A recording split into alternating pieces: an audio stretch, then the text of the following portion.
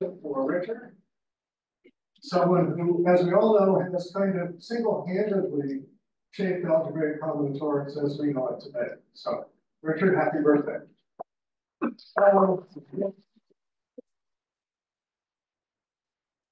Richard's list of research accomplishments is beyond impressive and has been quite rightly recognized by many accolades, including the Steele Prize, of course.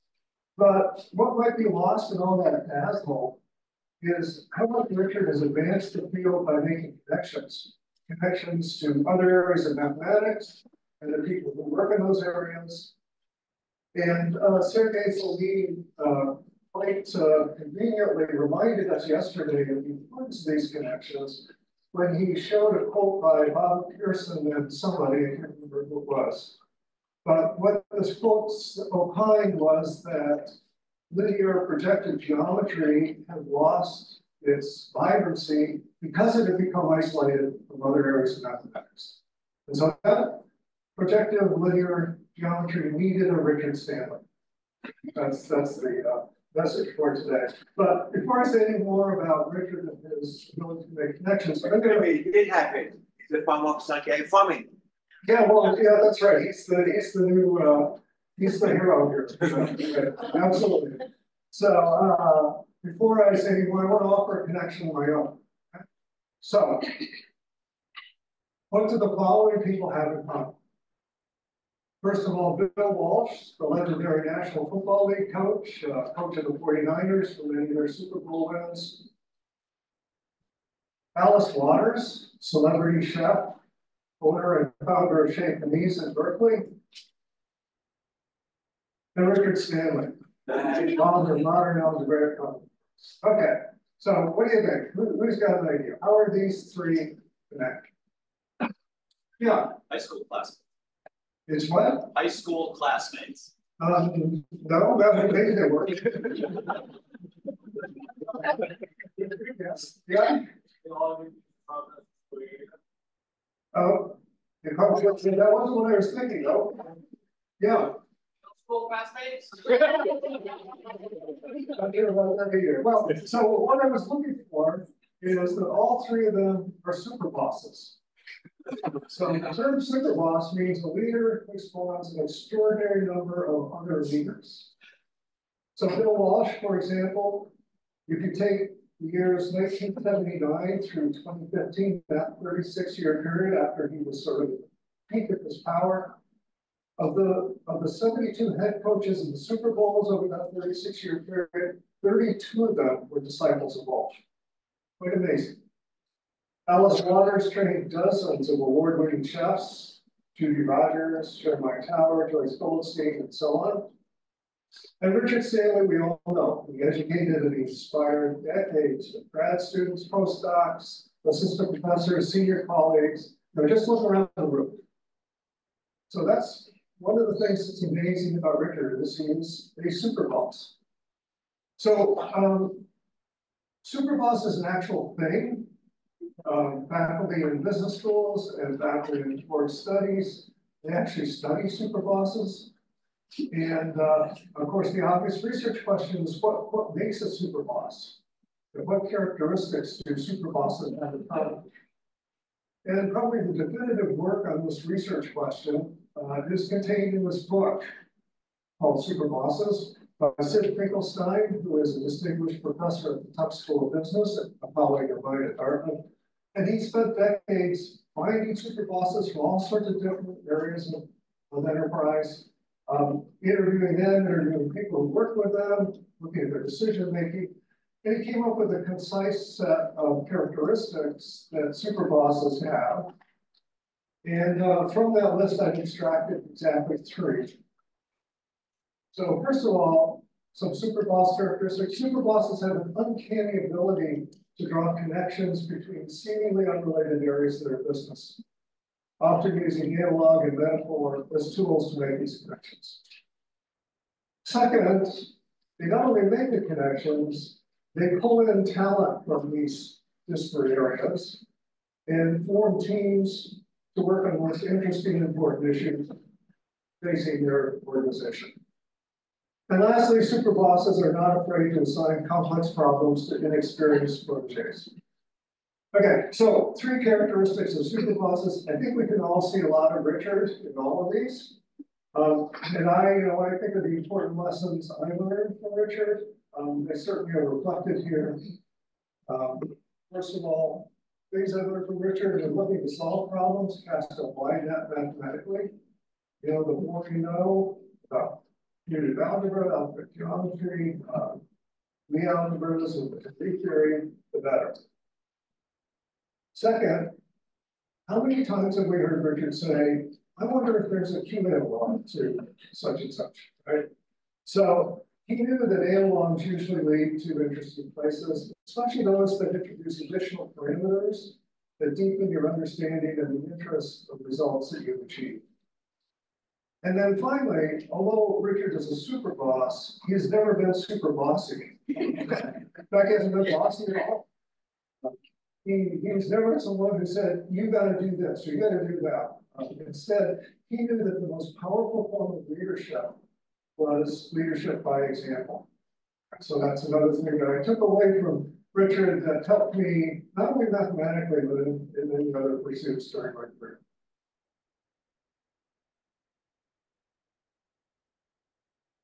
So my first contact with Richard was a long time ago, around 1980 or thereabouts, maybe a little earlier. It's a long time ago. We're still connected like by wires to the wall and stuff like that. And for reasons having to do with graph enumeration, I had computed the value of the Mobius function in the lattice of partitions fixed by a particular permutation. I sub n certificate of lattice of permutations fixed by a permutation sigma in SF. And Richard found out about this, and he contacted me, and he said, Santi, did you know that using your computation, I've been able to show that the action of Sn on the topology of the partition lattice, twisted by the sign, is the induction of the linear representation of the n cycle, which assigns the generator the primitive entry here. So I said, no, I didn't know that. In fact, I didn't even know that partition lattices had homology or what that was. I barely remembered what an induction character was. So, but I found this incredibly exciting that we had reached across fields to graph enumeration, found results there, applied them to something important in algebraic combinatorics, and what's even more important when I later learned that this induced representation is in fact Lie. And so, while being a good sort of student of Richard, I introduced to me a decade-long interest in analogs of Lie. So, what would an analog of Lie mean? So instead of bracketing 2 things together, you're going to bracket n things together. And we're going to ask that it be antisymmetric or skew-symmetric. If you compute x1 through xn, it's the same bracket but with the sign of the permutation in front. And then what you need is something to replace the Jacobi identity. That's right here. And so the question is, what do you put there? And whatever you put there, it should be equivalent to the Jacobi identity in the case that n equals 2. And then once you've decided what this is, then the analog of Lie will be the action of Sn on the multilinear part of the space generated by k different n bracketings, subject to the relation star, and where every variable occurs exactly once multiplicity. So the multilinear part. Okay, and so I want to talk quickly about 2 different possibilities for what an analog in analog of Lie would be. So the first is you take and this is work joint with Michelle Wax, and it's also a really long time ago, 1995. It's about 30 years. And so the Jacobi identity this time is that you take, there it is, x1 through xn, bracketed together, then bracket xn plus 1 through x2 n minus 1. And what you get is the sum over all subsets S not equal to 1 through n. And those variables are bracketed first, and then the remaining variables following. And there's a sign here, and the sign is essentially the number of times you have to move something past S, something in S past something in T to bring the things in S to the front. So, this actually is the sum over everything, every possible n set. In the work that Michelle and I did, we actually did this a little bit more original setting. We did it in the superalgebra setting. And in the superalgebra setting, what that means is that some of the generating set are even and some are odd. And the bracket here, it's graded skew symmetric. So in other words, if you move an odd past an odd, and bringing S to the front, you do get a -1 sign. But if you move anything past the even, you don't get the -1. Good. So what's the motivation for this particular choice? Well, it would just be kind of the obvious thing, but there is an actual motivation. And that is, if you have a n-area bracket on a space L, then you can form a map del, which goes from the deep exterior power of L to the d minus n plus first exterior power of L. And the map del applied to A1 wedge A2 up through wedge AD is the sum over all subsets S of size n in 1 through D. And then you bring those guys, you bring those guys to the front, bracket them together. And then again, there's a sign here. The sign, again, is the number of times you need to move an odd AI past an odd AJ to bring the ones in S to the front. So the choice of, that we were just looking at, of generalized Jacobi identity here, it turns out that that is exactly what you need to apply to this map to L squares to 0. So that's exactly the definition of n-area bracket, which will show that this is a complex, and then you can look at the homology, the n-area V algebra homology of any space L which has one of these n-area brackets on it. Okay. So that makes this kind of a natural choice for what you use for the generalized Jacobi identity. So this is an analog, and according to Richard's philosophy, it will probably lead you to something interesting. And indeed it does. So there are two elegant results here. So I'm going to, I'm stating them, I'm going to assume that the generators of the freely algebra are all even. Just makes things a little simpler. Then the analog of Lien is isomorphic to the top homology of the lattice of partitions of n, in which each block size is congruent to 1 on n minus 1. So if you think about the case n equals 2, congruent to 1 mod 1 just means any block size is okay. And then what you get is the historic theorem that I led with, that Richard showed, which is that if you take if you take Lien, it's isomorphic to the top homology of the partition lattice with the back sign. And so what this theorem does then is it gives you the more general setting where you have an n-area bracket instead of two-area brackets. And then the second nice result here is since you can define a homology for these kinds of objects, you can look at the homology of the freely algebra, and the second result is that the homology of the freely algebra is derived in a pretty simple way from the same lattice partitions of n, in which each block size is congruent to 1 mod n minus 1. And this is somewhat interesting because this result down here is such that when you plug in n equals 2, you get that the homology is 0, essentially 0. But not so for higher values of n. And so the general result from Lie theory was that the Lie algebra, the classic Lie algebra homology of the free Lie algebra is 0. And so this shows that in fact, this is an interesting case which extends that result, but in a non-trivial way. Okay, so that's one analog, but we're not done there. One is not enough. So we're going to look at a different analog.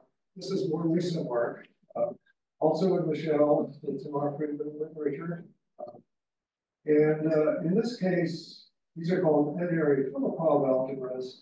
And the generalized Jacobi identity in this case, star, is you take x1 through xn bracketed first, and then xn plus 1 through x2n minus 1. And then what you get is the sum of all the things that you obtain by taking one of the xi's from the inside bracket and then bracketing it with the things that were on the outside, xn plus 1 through x2n minus 1. And you sum that over all the possible different i's.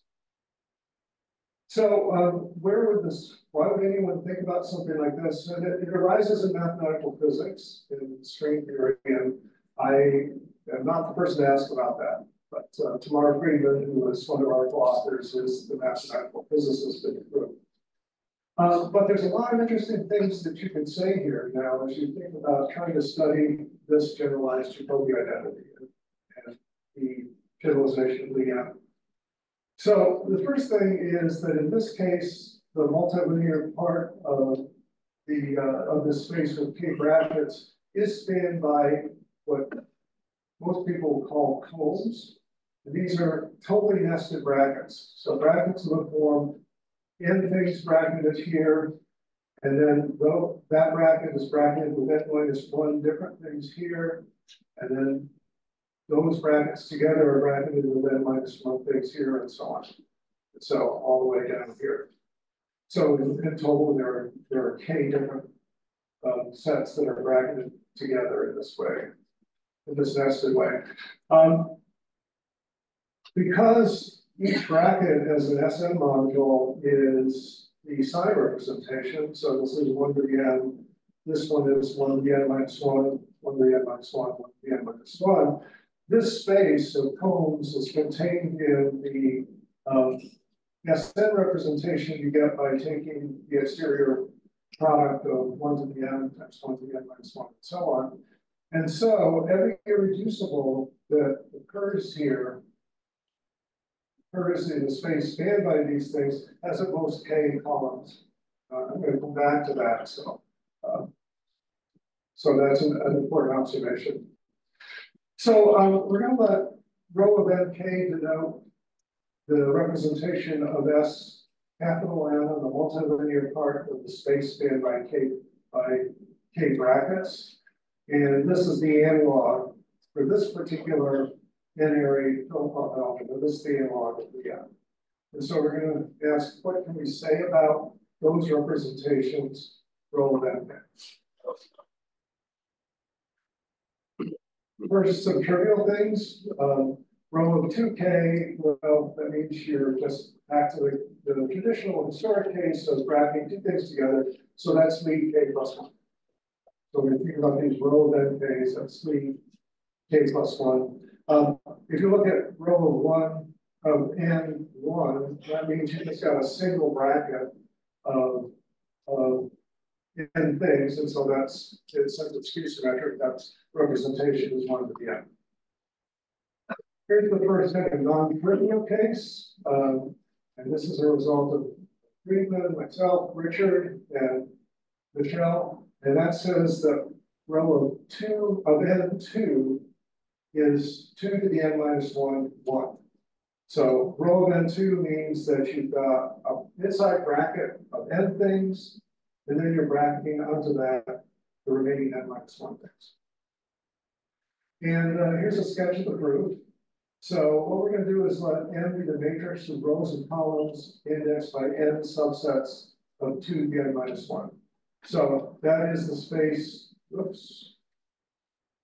That is the space upon which this character row n2 is going to be acting. So let's take this matrix M to be the UV entry in M is the coefficient of x to the b. It's not fair. Because what do you mean by 2 to the power n1? It's not 2 to the power n. I'm sorry. Let's see. Yeah, thank you, Dory. So I'm sorry. I'm using representation notation here. So this is the dictionary. What do you mean? Yeah, this is the irreducible representation of S 2n-1 indexed by. Oh, that's a character. Okay. That's the shape. Yeah. Okay. Right. Sorry. Thank you.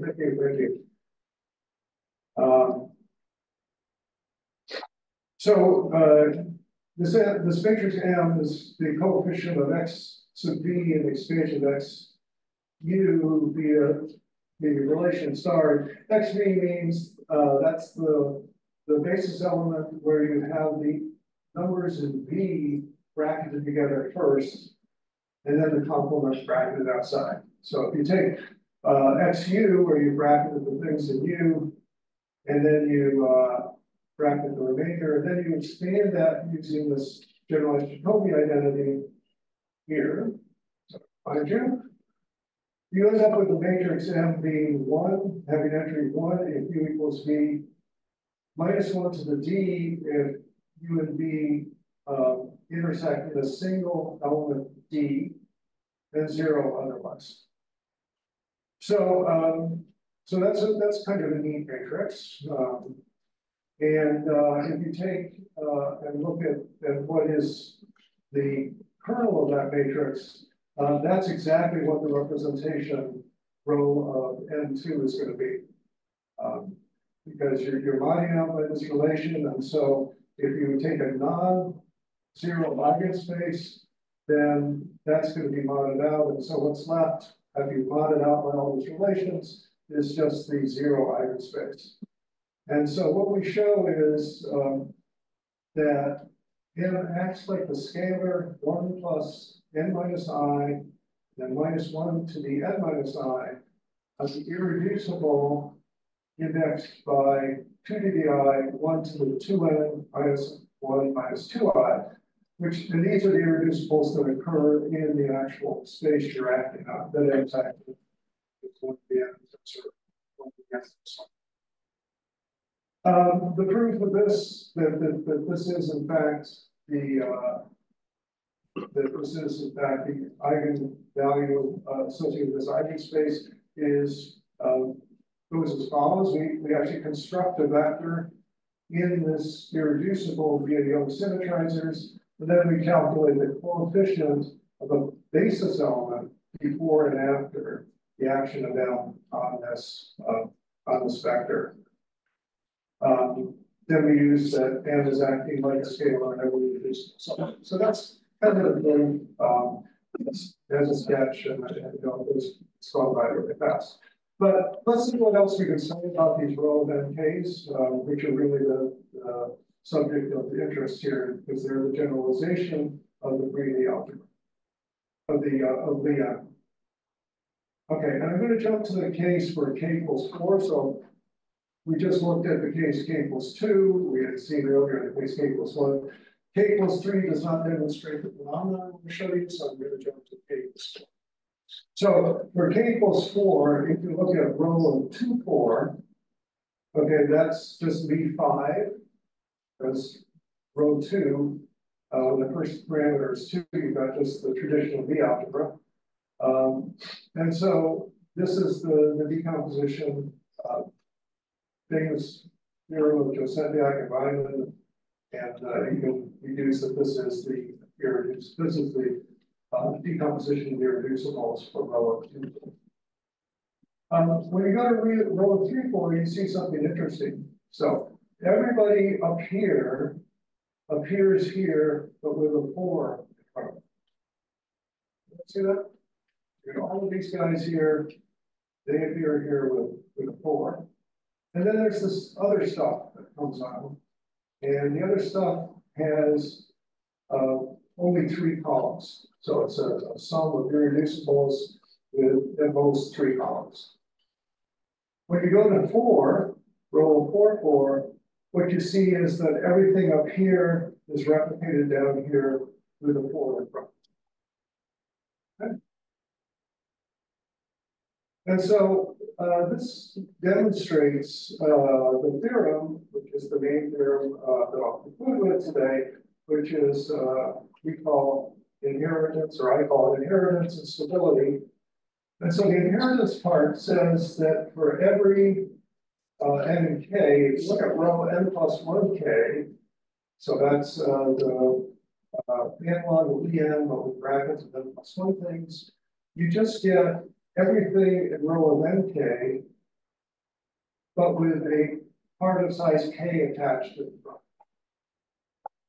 And then there's this other stuff that comes on, and this other stuff has fewer than k columns. So it's a sum of irreducibles where all the shapes have fewer than k columns.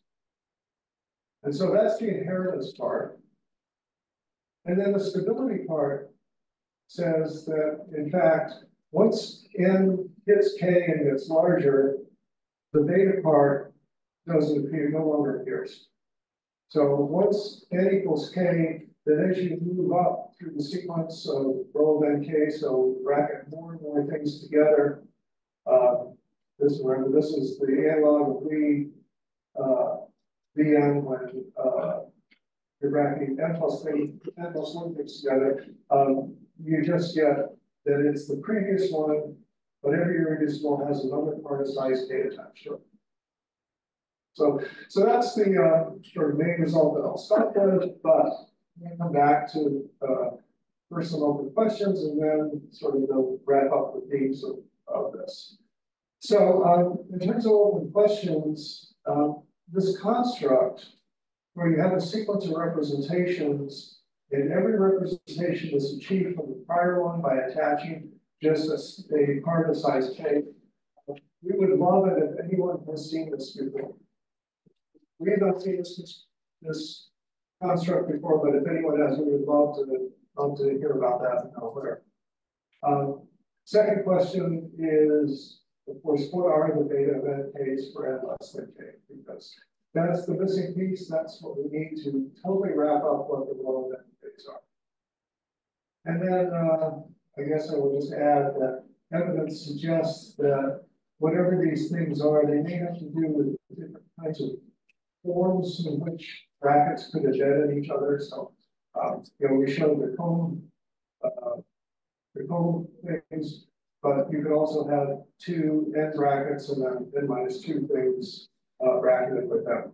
So, okay, and so just to conclude, happy birthday, Richard.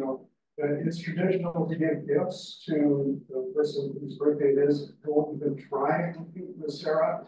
But I also note that really most of the gifts we're celebrating today came from Richard to us. So thank you, Richard. And 2 in particular for me was cast and light mathematically, and all those personal analogs that lead you to magical places.